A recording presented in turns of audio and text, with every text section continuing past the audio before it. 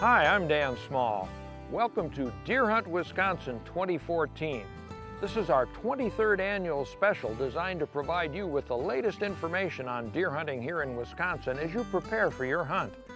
If you pay attention to deer management in Wisconsin, you should have heard a lot of talk over the past 2 years about Wisconsin's Deer Trustee Report and the changes it recommended. You'll find a lot of the rules have changed, but the changes are not all that complicated, and they're designed to improve your hunting experience and provide you with more opportunity to get involved in deer management.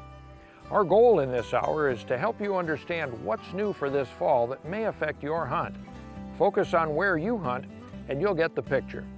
We think you'll find this is an exciting time to be a deer hunter in Wisconsin. The rules may have changed, but the tradition remains. Throughout the program, you'll see the phone number for the DNR call center on your screen. You can call this number 7 days a week from 7 a.m. to 10 p.m.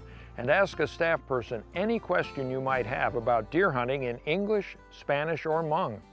During those same hours, you can also get your questions answered in an online chat or email. If you have a cell phone, you can even call or email the call center from the field.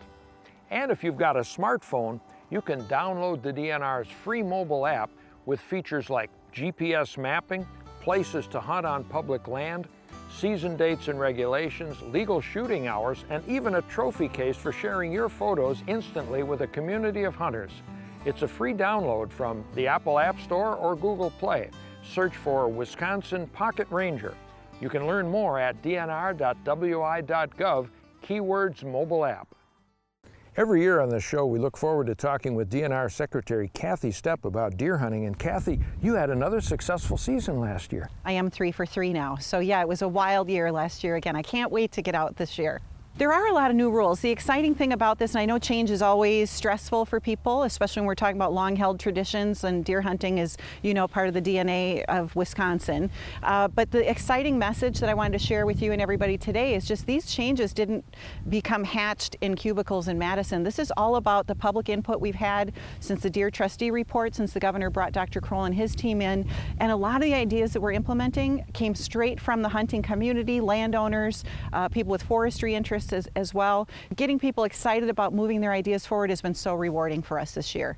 The exciting thing is we didn't just do the regular go out to communities and do the listening sessions like we've done forever. So we really tried incorporating modern technology, so using our social media, online surveys. We had well over 10,000 people that contributed their ideas and suggestions and their observations, and that's really what this is about. It's about engaging our partners in conservation, which is primarily the hunting community when we're talking about deer management, and what kind of things do they want to see under their stands in the coming years. And certainly a lot of these changes are going to take a little time in order to see some results coming forward. But the exciting thing is people have a seat at the table now in their counties to determine what it is that they want to see in their counties when it comes to deer. So now we're actually partnering with hunters, and instead of treating hunters like tools, really having them have a seat at the table with us and kind of be the co-pilot to our pilot when it comes to how we're managing deer.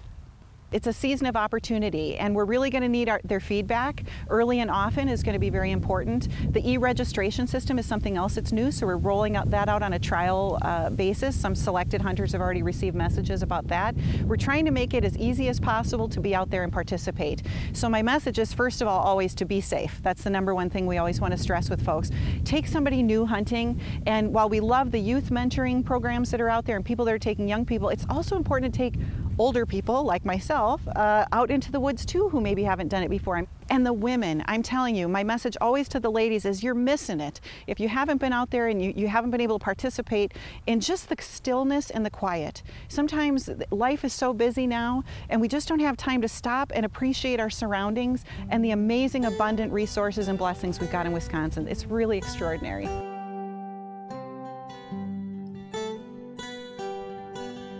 Hunting is an important part of Wisconsin's culture. Our social fabric includes blaze orange and camo. We've known for years that hunters have been the original conservationists who started the green movement, harvesting their own healthy food. Let's not talk about the green in their camo or the greenhead mallards. Let's talk about the greenback dollars that help drive the nation's economy and the Wisconsin economy. New research by the U.S. Census Bureau and others quantifies the important economic benefits generated each year by hunters. Nearly 900,000 people, both residents and non-residents, hunt in Wisconsin each year. Those people spend 12 million days hunting in Wisconsin. Hunting supports Wisconsin's economy. Hunter spending supports more than 34,000 jobs in Wisconsin. And hunting generates $1 billion annually in salaries and wages, according to the National Shooting Sports Foundation. The average Wisconsin hunter spends $2,800 each year on the sport. But the yearly spending by hunters in Wisconsin adds up to $2.6 billion. In addition to the license fees, permits, and wildlife stamps they buy, hunters purchase gear that includes a special excise tax under the Federal Aid and Wildlife Restoration Act, also known as Pittman-Robertson. That's used to pay for habitat, public hunting land, research, safe shooting ranges open to the public, and other wildlife programs. Wisconsin wildlife and most of the people in the state benefit from this Pittman-Robertson funding voluntarily created by hunters as one more way that they support conservation and the economy. Hunting-related expenditures generate $228 million in taxes each year for Wisconsin, and Wisconsin hunters pay $263 million in federal taxes. The total economic ripple effect of hunting in Wisconsin is $4 billion annually. When hunters buy propane at the local co-op and groceries at the local store, they help support the employees and the owners of those retailers who, in turn, spend their paychecks and profits with other businesses in the communities. Hunting is an extremely valuable part of our heritage and history and our present-day economy as well. To learn more about hunting and the economic impact in Wisconsin, visit huntingworksforwi.com. Deer management units, or DMUs, have been one of the cornerstones of deer hunting in Wisconsin for decades. Let's face it, the regulations, tags, season structure, and other components of your deer hunt are influenced by where you are and the unit you hunt in. The importance of DMUs as a data collection and regulations tool hasn't changed, but the boundaries have. And here to tell us about it is DNR big game ecologist Kevin Wallenfang. This really should be a simple change for people to get their heads around. What we've done here is we've basically eliminated a lot of lines on the map. We used to have 130 deer management units, and they followed basically roads and rivers around the state. What we've done is just eliminate those, and the county that you hunt in most cases, is now your deer management unit. So there's nothing new to really learn here. Pretty simple change. So instead of saying I hunt in unit 70A, then I'll say I hunt in the Iowa County unit? Exactly. When you register a deer, you're just going to tell them what county that you shot that deer in. We will talk about zones here in a minute as well, but you know, there are a few exceptions to the rule as far as the forest types and the county where you shot that animal in. Most of that revolves around tribal deer management units in the far north. After all these years, why the change? There's a couple of reasons. One is based on an audit that was done a few years ago of our sex age kill formula. Now, most hunters are going to know exactly what the SAK is. It's what we use to estimate deer numbers around the state. And it was reviewed by a panel of experts. These are people that deal with wildlife population estimating all the time. And they really came to the conclusion that we could have better confidence in our numbers if we increase the size of our deer management units. So for the most part, it's a matter of how much data you can collect. And the more data you can collect within the area that you're looking at, trying to estimate a population in, the higher your confidence levels can be. You know, the one constant that we've always had in deer management is that we've always registered deer by county. So we can apply that county harvest information. We know other things within the county boundaries, like the amount of deer habitat that's out there. So we can use the data that we already have by county, and we can make the adjustments and come up with new population estimates and things like that for the counties. So we're going to learn a lot this year, and we will continue to adjust down the road as we always have. And what about these new hunting zones? What's the story there? Again, the concept of hunting zones is not new for us. So we've always used them to help identify really the season structure. Anyone familiar with the CWD management zones or even the old Mississippi River block units, they'll know exactly what I'm talking about. The hunting zones are used simply to determine when seasons take place. So we use the new zones to help simplify the season structure. We've eliminated the CWD zone. We've created 4 hunting zones around the state, and they generally reflect the two most dominant habitat types in the state, which are our forests and our farmlands. So habitats have very distinct characteristics in terms of deer productivity, and by their formation of these zones, we can offer hunting seasons that best address the productivity within that zone. Well, can you give us an example of how this will be better for hunters? Well, I mentioned that we have simplification in mind by using the zones, so you don't have to look back very far, last year itself, to find some of the frustration that hunters have had out there when they've had to switch back and forth. We had herd control seasons and regular seasons, and then they might switch back again the following year. And you never knew exactly what you were going to get from one year. So we've eliminated those types of seasons. We have a consistent season across the state now. And with the new zones, they know exactly when deer season is, what deer season they're going to have from year to year. And, believe it or not, we've reduced the number of deer season structure pages in the hunting regulations from, I think, 8 last year down to 1 single page. Well, let's take a look at these new zones and the seasons then. Sure. A lot has not changed. We still have a statewide archery season. This year we have a statewide crossbow season. We're still going to have a 9-day gun season that's statewide and a muzzleloader season that's statewide. So all of those things still occurring at the times that they always have. The zones really come into play when we start looking at the special seasons. So we used to have a statewide doe season. We don't have that anymore in December. That is now restricted to just the central forest and the central farmland zones. That's been eliminated in the north completely. And then we also have the holiday hunt over the Christmas and New Year's holiday in the southern part of the state, and that is restricted just to the southern farmlands. Here's the DNR's Linda Alver, along with Mark LaBarbera, to tell you how you can get bonus antlerless deer tags for this season. I understand all deer licenses come with a buck tag and an antlerless tag for the farmland zone. If I fill that antlerless tag, or if I want to hunt in a unit outside the farmland zone, will there be tags available? Yes, if you filled the free farmland zone antlerless tag that comes with your deer hunting license and you'd like to hunt additional antlerless deer in the farmland zones, or if you'd like to hunt antlerless deer in a unit outside of the farmland zones, you can purchase a unit-specific antlerless tag, also known as a bonus tag. 19 county units in part or in whole are designated as buck only and have no bonus tags available to encourage herd growth. Visit dnr.wy.gov for a link to our online licensing site or to find a licensed sales location near you. Bonus tags cost $12 for residents, $20 for non-residents, and $5 for 10 and 11-year-olds. Where available, bonus tags may be purchased 1 per hunter per day until the unit is sold out or the deer season ends. You can only purchase a bonus antlerless tag for yourself. There is an exception, however, for minors. Parents or legal guardians can purchase a bonus antlerless tag for children under the age of 18. The online licensing site is a good option for those that aren't able to leave work in order to buy a bonus antlerless tag. As a rule simplification, CWD management zone and herd control units no longer exist. Therefore, those tags are no longer available. Is the bonus tag weapon or season specific? No, in fact, all antlerless tags, including bonus tags, can be used during any season and filled with any weapon allowed during that season. You'll need to know where you'll be hunting. You'll need to answer up to 3 questions. Number 1, what county do you want the tag for? Number 2, if the county's in more than one zone type, forest or farmland, you'll be asked which zone you want the tag for. And number 3, you'll need to know if this tag is to be used on public or private land.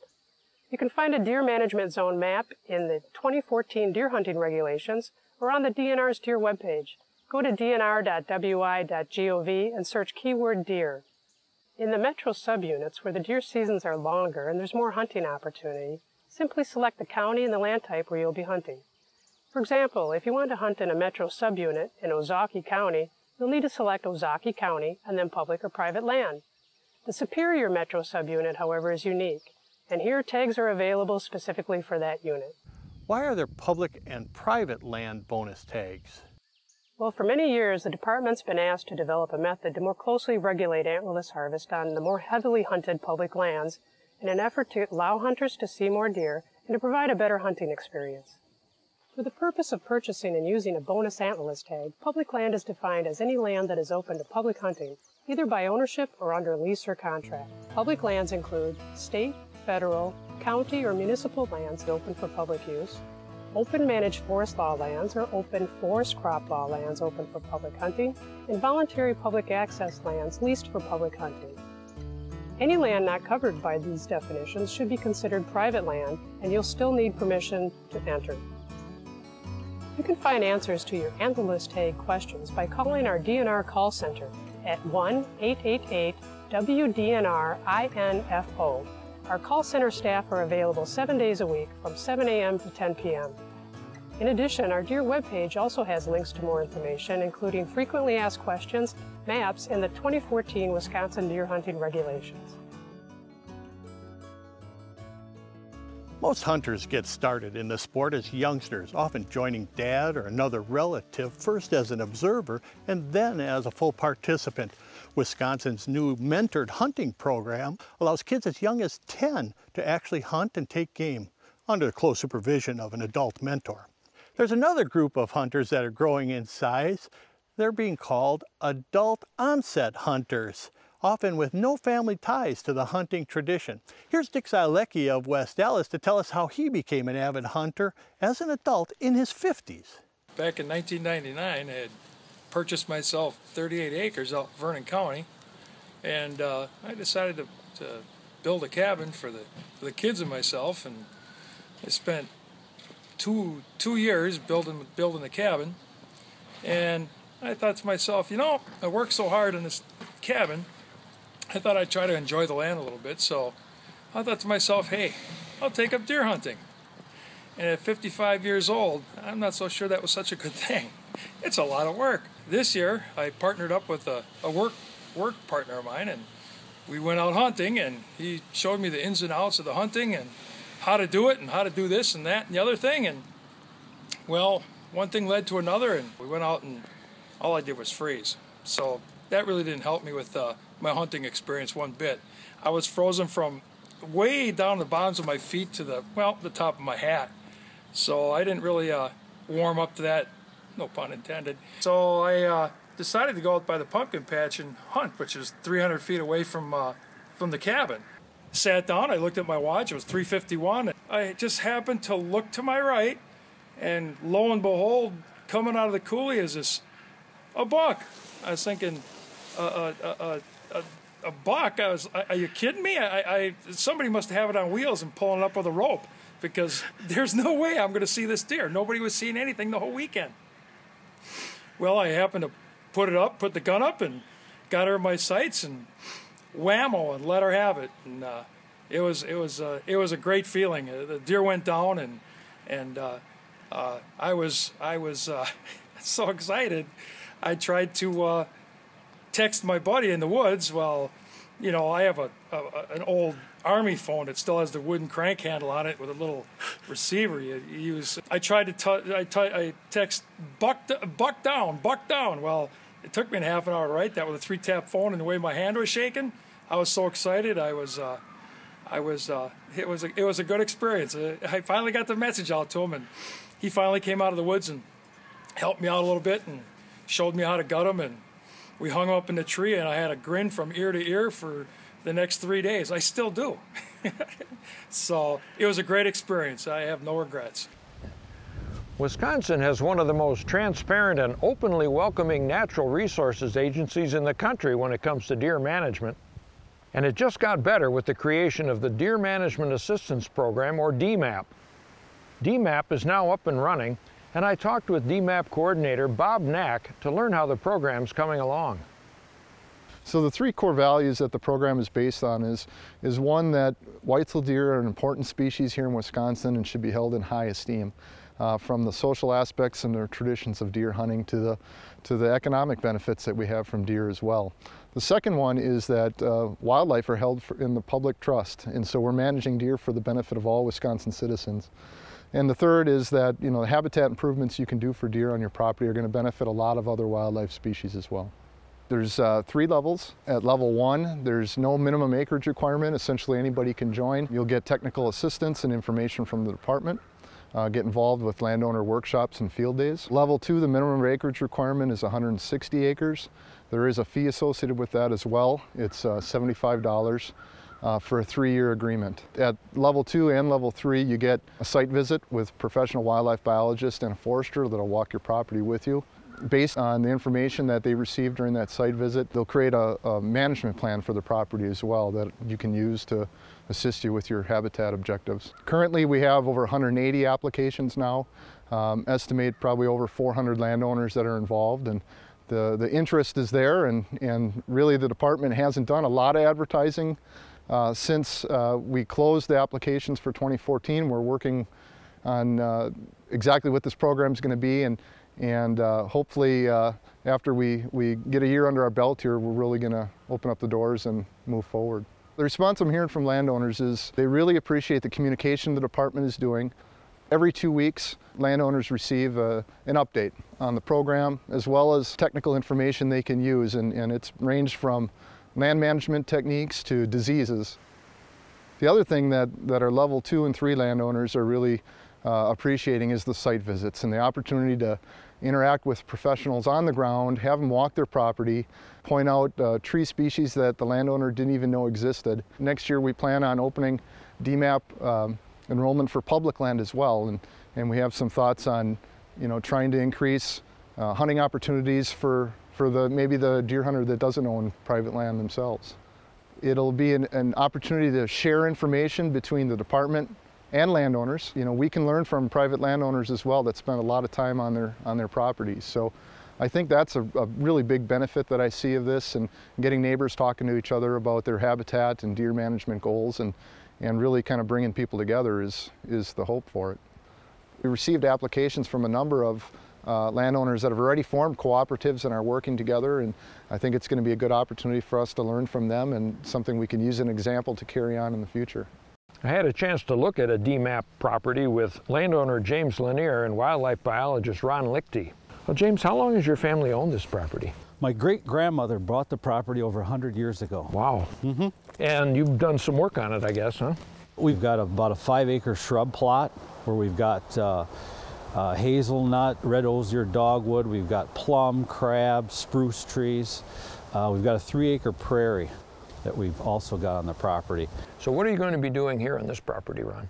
Well, specifically, we'll be looking at the things that James has already done on his properties, and maybe what we can do to enhance some of his objectives for the property.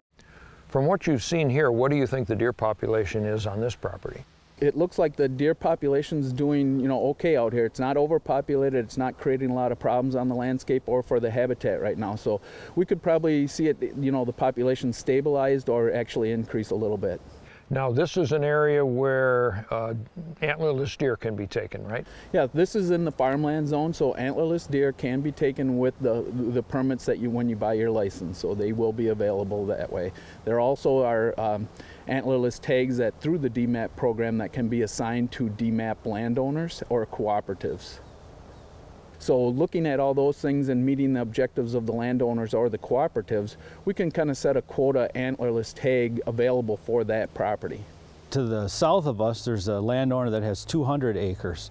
And through the DMAP program, I've contacted him for the first time and actually just met him through the program and talked with him about his management goals and how possibly we can work together using the DMAP program. And it's great to work with private landowners as it relates to wildlife issues. So James has been one of those guys that it's been real great to work with. I've enjoyed coming out to his property, looking at what he's been doing, and hopefully coming up with a good management plan in the future to enhance that and create good habitat for both whitetails and other wildlife out here. Matt O'Brien is the Conservation Policy Officer for Wisconsin Department of Natural Resources Bureau of Law Enforcement. And Matt, we've already looked at new deer management units and zones and some of the changes regarding antlerless tags, but there are a lot of new rules this year. And what are some of the key ones that hunters need to be aware of? Last year we implemented the reduction of the shotgun zones in our state, trying to create some more opportunities so guys that hunted in kind of the southern corner of the state could use the same weapons that they used up north. We got that just in time for last year's hunt. This year now it's going to be fully in effect, and guys need to keep that in mind when they're out there so that they can use their rifles, the south part of the state, same as they can in the north part. Still need to check into local ordinances to make sure if there's any local restrictions that exist, but that should help create some opportunities, certainly. And along the same lines, we've adjusted another firearms restriction, which was previously the day before the 9-deer gun deer season, we restricted our archery seasons and a new crossbow season and a lot of firearm use for small game and target shooting, etc. This year we've just kind of opened that up so that the day before is just like any other normal day, and so that should make things a little bit easier for archery hunters that want to get out there and enjoy that last shot before the gun hunters get out, and certainly should make the firearm users a little bit happier with target shooting and whatnot. And certainly one of our changes from last year that'll hopefully get a little bit more popularity this year again is our state park hunting opportunities. We have expanded those. So the state parks and additional state properties are great opportunities. We have maps online. They should check those out. The biggest changes that we're looking for this year, though, is how our carcass tags and management zones have changed up a bit. So what each hunter needs to do is really sit down, just take a few minutes to look at our maps and see exactly what zone you're hunting in, what management unit you're hunting in, and what tags you have, so that you can be hunting in an area where you can lawfully harvest an antlerless deer. Because our bonus tags specify public or private lands and specific units and such, so they just need to take a minute to look at that and make sure they understand exactly what's going on, and be safe for everybody that's out there, of course. Remember, these rules, along with everything else we present in this show, are available on the DNR website, on the Wisconsin Pocket Ranger mobile app, and in the regulations booklet. And if you still have questions, you can call the DNR toll-free information number 7 days a week from 7 a.m. to 10 p.m., even during deer season, and get your questions answered in English, Spanish, or Hmong.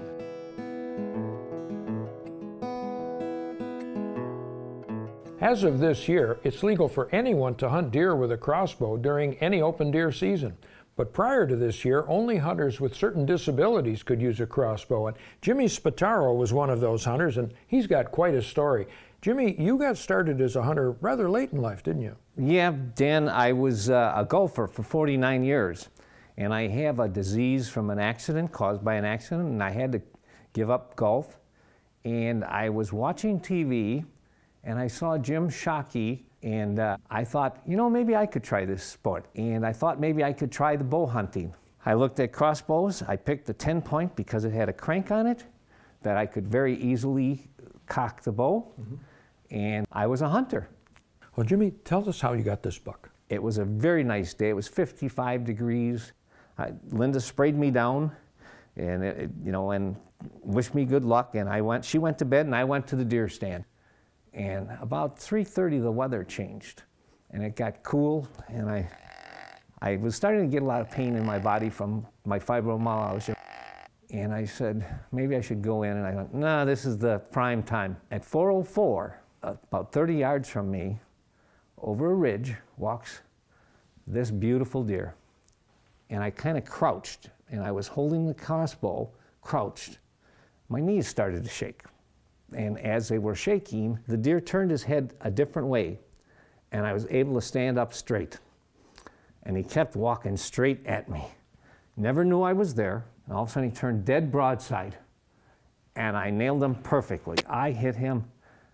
I got lung and heart. I got down. Oh my God, never saw a deer this big. It was really not until Linda and I came back in the house, and she took the chip out of the camera, and the first picture that came up showed me holding the deer straight on, and I said, oh my God, is that deer tall? I've got a magnificent trophy. I've had lots of honors, and I got a nice recognition. I guess I'm going to be #1 in the record book for the Buck and Bear Club. Brian Tessman was the lead scorer on it, and they scored it 179 1/8 net. For the extended story of Jimmy's hunt, log on to the Deer Hunt Wisconsin YouTube page. Talking with Kevin Wallenfang again. Kevin, we're all accustomed to loading our deer in the truck or on a trailer and hauling them to a registration station and then back to camp or home or a meat processor. But some hunters are saying it's about time Wisconsin switched over to electronic deer registration. You hunt around the country, you've seen this work elsewhere. In fact, we're already doing it here for turkeys and geese. Tell us how it's going to be implemented here in Wisconsin. Well, Dan, what we're doing is we're trying to look at the best of the states out there. And you know, we're one of the few states in the Midwest that doesn't have electronic registration. And you know, we want to see what other states are doing, what works best for them, what works best for their hunters, and then try to mold that into the Wisconsin system. Okay, so what are you going to do?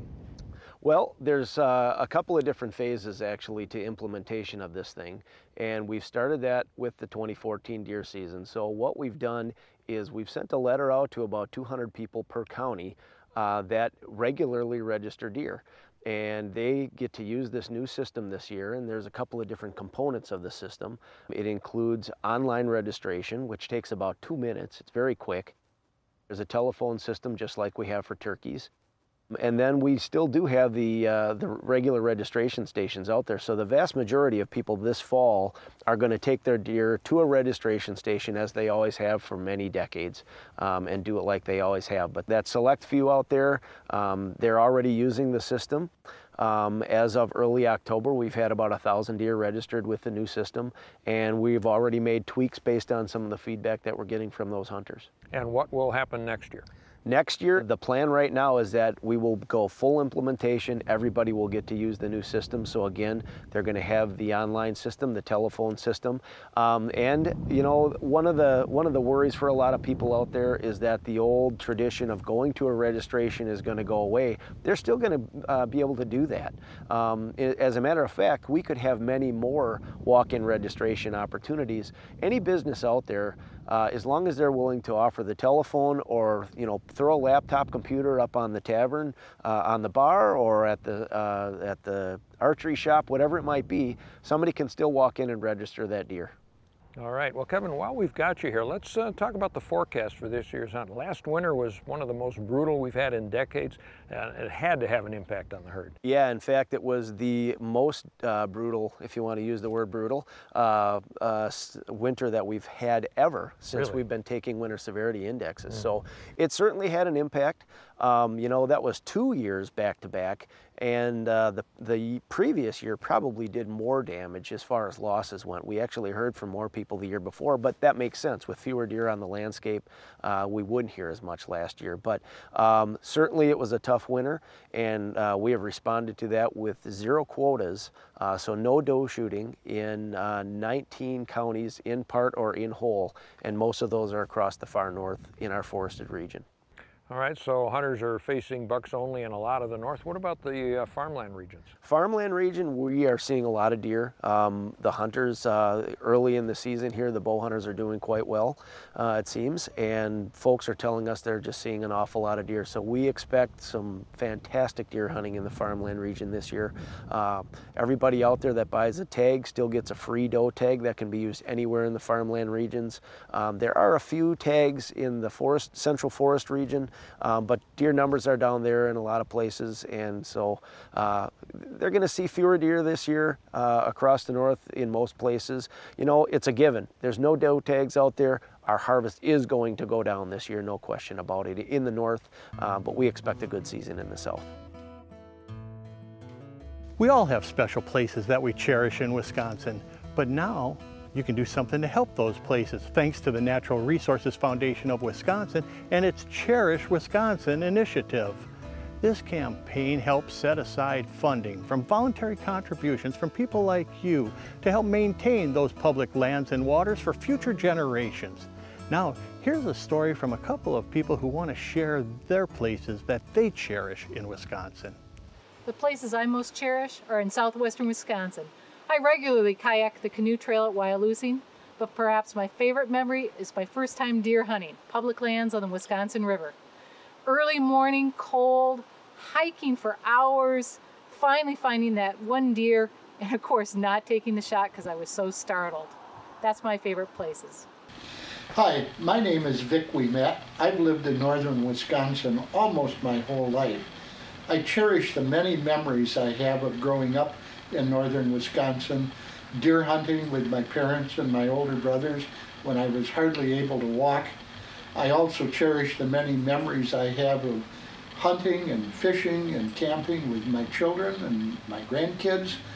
I remember a trip of camping on an island on the Turtle Flambeau Floyd 40 years ago with my oldest son, Nate, who was 12 at the time. Last summer, We camped on an island in the Turtle Flambeau Floyd with 9 of my grandkids, ages 6 through 16. It was an experience I will cherish and remember my whole life, and I hope they will too. I think one of the best legacies we can leave our children and grandchildren is a love of nature and a love for the outdoors.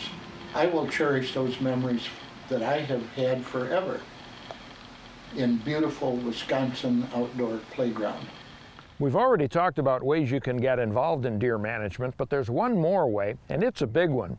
New this year is the formation of stakeholder groups called County Deer Advisory Councils. And here to tell us about them is Rob Bowman. He's the chairman of the Wisconsin Conservation Congress. Rob, what's the makeup of these councils? The members of the council are basically made up of somebody that represents the transportation, somebody from agricultural, somebody from forestry, somebody from the tribes in the northern counties. We have a member from the Conservation Congress delegate, who typically the chair or somebody, one of the local delegates in that committee. We also have the secretary being another Congress delegate as well. And then we have some liaisons from the department, which will be law enforcement, forestry, and biologists to assist these councils. The councils are to work with the public and listen to the public and work on their management perspective, goal perspectives in their county, whether that's to increase the deer herd, decrease the deer herd, or stabilize the deer herd. They're getting their information from the metrics that are in each county. Those metrics are basically the past kills, past harvest numbers, whether it's archery, firearms, muzzle loading, a youth hunt. They're also going to look at population objectives as far as where is it at. Right now, a lot of counties are at 15 deer per square mile, 20 deer per square mile, 25 deer per square mile. They're going to look at the history from the last 15 to 20 years in each county to make recommendations on if they want to increase, stabilize, or decrease the deer herd. Those recommendations will be presented to the department. The department will take those recommendations before the board. The department will also be bringing their own recommendations to the board, and the Natural Resources Board will have the opportunity to weigh the options and make the final decision. The meeting in September was basically an introduction and to go over their charges in each county. The meetings in October, when they met in October, was to make their recommendations on increase, decrease, or stabilize the deer herd. They'll be meeting again in December, and then meeting again in January or February. Their recommendations go to the department. The department will review those recommendations. They will then forward it on to the Natural Resources Board, along with the department's recommendations. The board will look at the recommendations coming from the councils and the department and make their final recommendations for each county. The public is welcome to every meeting. My intent is to have the final recommendations coming out of these councils to be presented to the public and get any final input that the public may have, and if they need to make some final changes to the recommendations, they can do so next spring before it goes to the board. The public has an opportunity, if they don't attend the meetings, to voice their opinion. They can have the opportunity to go online. If they go to the Department of Natural Resources website and punch in CDAC, which stands for County Deer Advisory Councils, that'll bring them to the webpage, and there'll be an opportunity for them to go on there and they can comment on there as well. So what's your hope for the outcome of this process? The biggest thing is putting management back into the public. We've heard for years that the public wasn't satisfied. They weren't happy with the deer season structures that we've had in the past, especially down in the CWD areas. We had hunters that we were listening to the complaints. Now we're giving the public an opportunity to be a part of the process and to be a partner. Work with the Congress, work with the department, and be partners. It's our natural resources. Let's work together with the natural resources. We've come to Mech Reloaders in Mayville, Wisconsin, and I'm talking with Sean Wozniak about reloading shotgun slugs. Now, Sean, why would someone want to reload shotgun slugs when you only shoot a couple a year? Some don't shoot much, but some do. Each gun's different. There's different performances with different guns. So you can customize a round for your gun, be more accurate, and be able to harvest game with one shot, which is the main goal. It's very cost effective also. Right now, it's about $20 a box for 5 shells. So every time you pull the trigger, that's $4 going out the barrel. Where you can reload, you're saving about $1 to less than $1 per shot. All right, well, why don't you show us how you do it? The first station, what we're going to do is deprime, resize. You saw the primer, old primer get kicked out. We're going to take a new primer, drop it in station 2. We have our new live primer into it. Station 3. Charge bar off to the left, back off to the right. We dropped our powder charge in. We're going to take our sabot, drop it into the shell, pull the handle till you feel a little pressure. That means the sabot is sitting on top of the powder. We're going to have a good seal. Move it into the crimping station. This crimping station forces the plastic down and into the shell. The next crimping station is going to force the plastic on the outside of the round.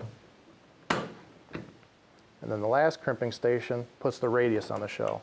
The radius is very important, especially with semi-autos. You want to make sure you have the radius on the shell so it cycles through the gun. So now this is a finished round? It is a finished round. Well, Sean, you talked about customizing. How do you go about that, or why would you do it?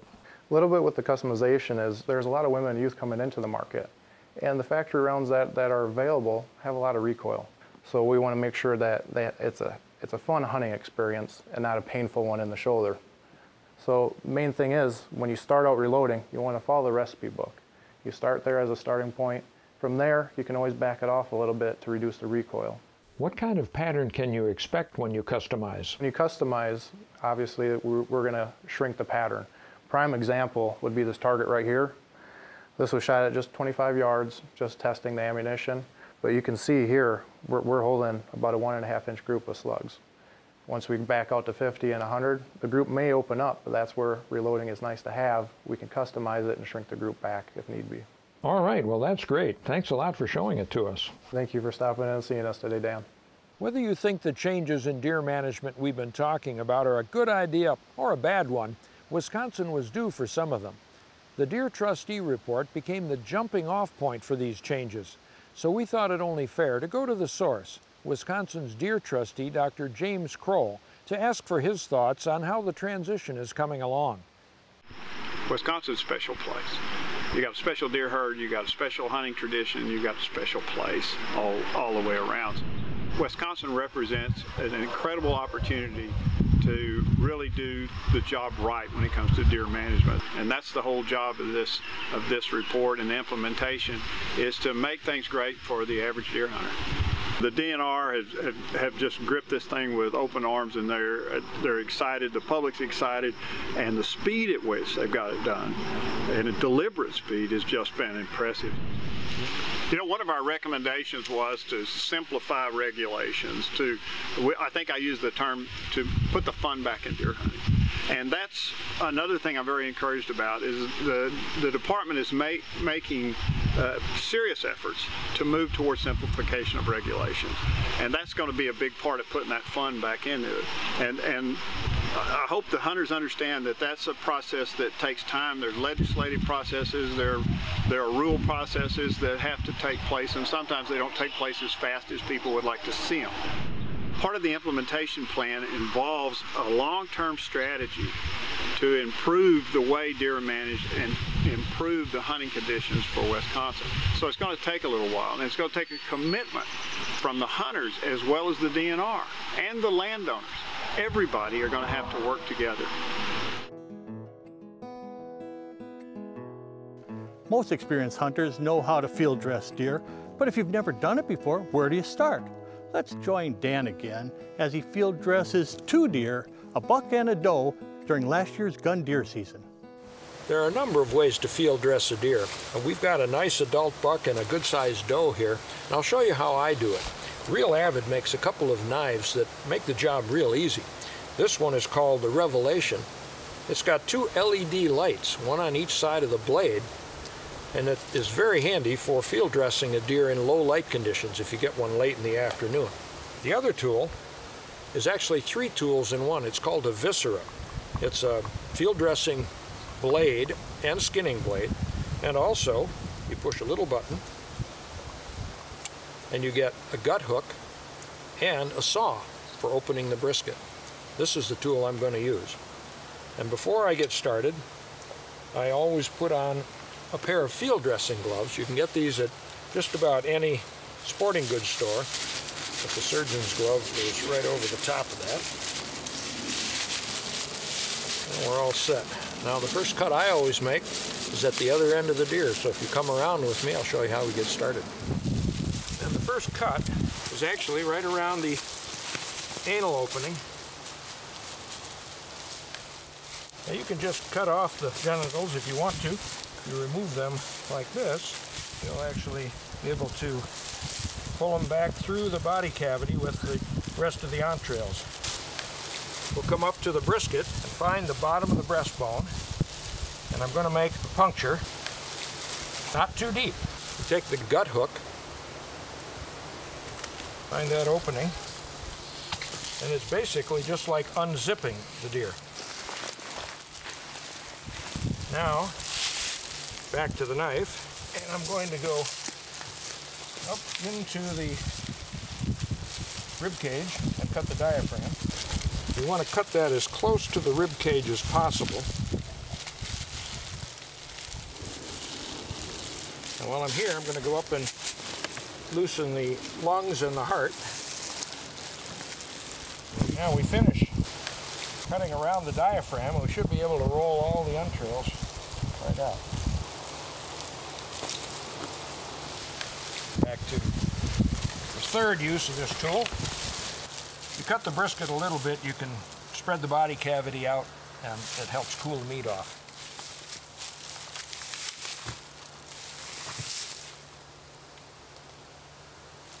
Let them drain a little bit. And I don't leave these in the woods. Pack them out with you. That's all there is to it.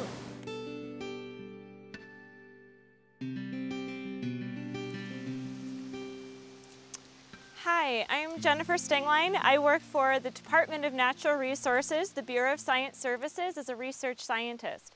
And I want to tell you about Snapshot Wisconsin. Snapshot Wisconsin is a new research program, and it came out of the Deer Trustee Report. And there are 4 reasons why we're doing this project. The first is for partnership with citizens of the state and educators to involve everyone in wildlife monitoring.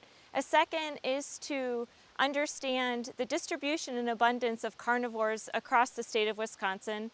Also, to come up with new, innovative ways to monitor wildlife populations. And finally, to have a better understanding of deer in the state and also give us different ways to monitor deer.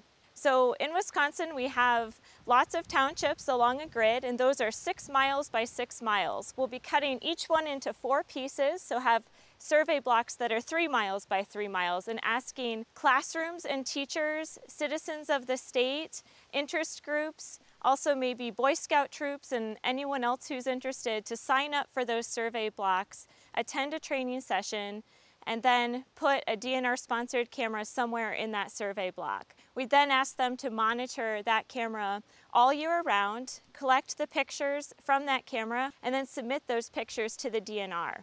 Already this year, we started a pilot study for Snapshot Wisconsin where we had 80 cameras out in a north to south gradient and had them out for at least 90 days. We captured all sorts of pictures of wildlife and ended up with more than 100,000 pictures from that study. From there, those pictures would go on a crowdsourcing website where people from all across the world would help us categorize what sort of animals are in those pictures. These are the data that we'll then use to increase our understanding of all sorts of wildlife in Wisconsin and how they're distributed across the state, if they're in the northern part of the state, the southern part of the state, and how many there are throughout, and also how their distribution changes throughout the year. These pictures will be around forever. There'll be an opportunity for us to catalog wildlife in the state and also see changes through time.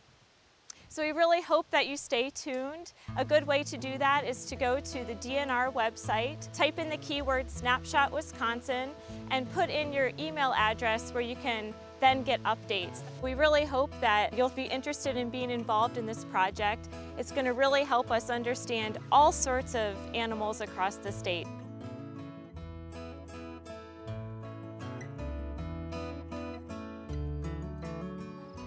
Todd Schaller is the new Chief Conservation Warden for Wisconsin's Department of Natural Resources.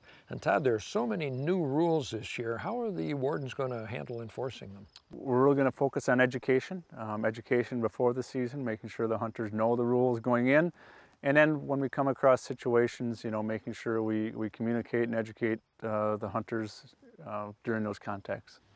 And if someone is caught in a violation, I suppose they're going to get a ticket. It really depends, and that depends upon any violation, even laws that have been around for a long, long time. We look at the individual's circumstance and situation, and the wardens have discretion on how they need to and want to handle that.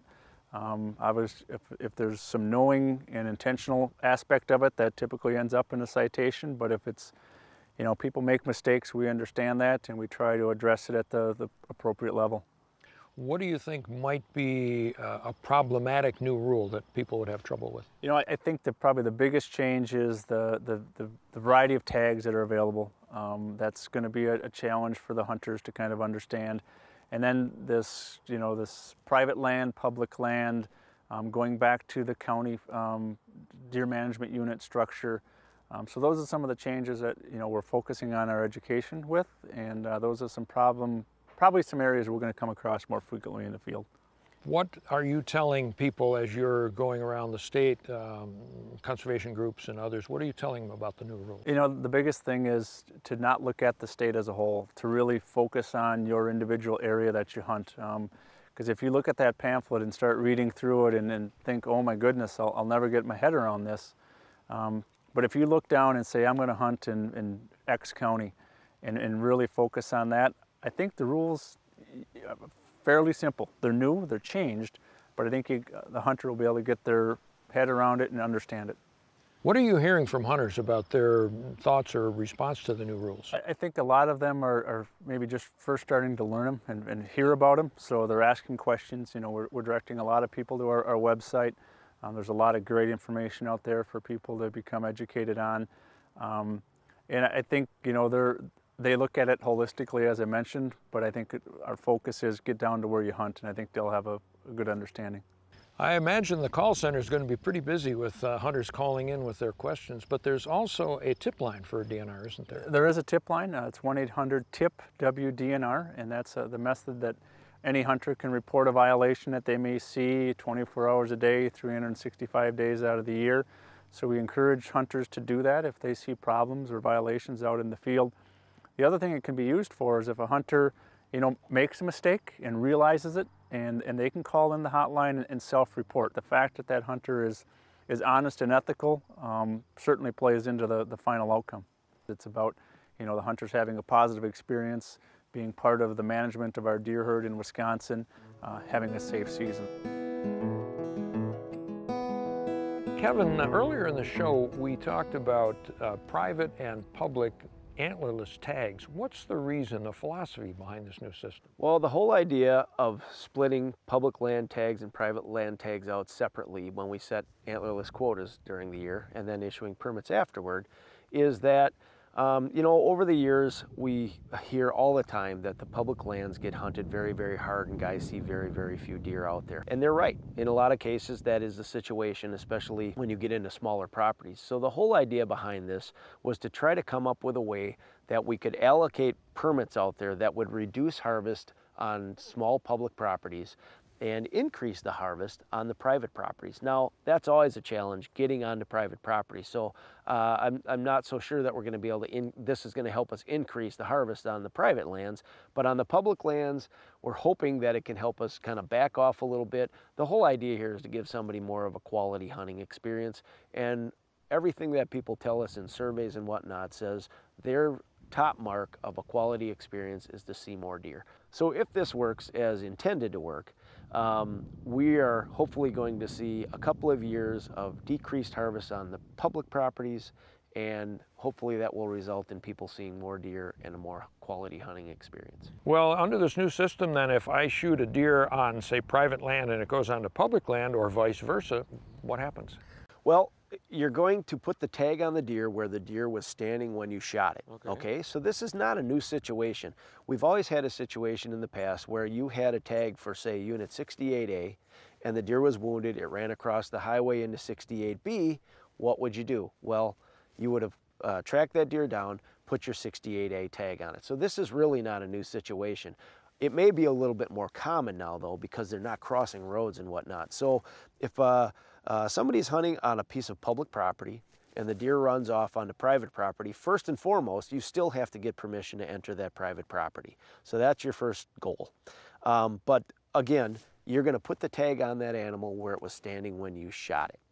So if it runs over onto the private property, it came off of public property, you're going to put your public land tag on it.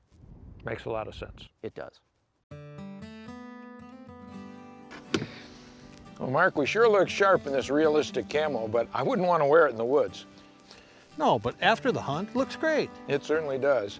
Well, that about wraps it up for another deer hunting special. We've covered a lot of ground, and we don't expect you'll remember all these changes, especially if it's the first time you've heard them. Remember, they're all summarized in the Deer Regulations pamphlet, and they're available online at dnr.wi.gov, keyword deer hunting. They're also available via the smartphone app Wisconsin Pocket Ranger, available as a free download from the DNR website, the Apple App Store, or Google Play. And if you still have questions, you can get them answered in English, Spanish, or Hmong 7 days a week from 7 a.m. to 10 p.m. by calling the number on your screen or via an online chat. I'm Dan Small. On behalf of all of us who worked on this show, we wish you a safe and successful deer season, and be sure to join us again next year for another episode of Deer Hunt Wisconsin. Well, we got another. The rules have changed, but the tradition remains. Throat. For his chairman, is that what it is? Here's a tip. Dan did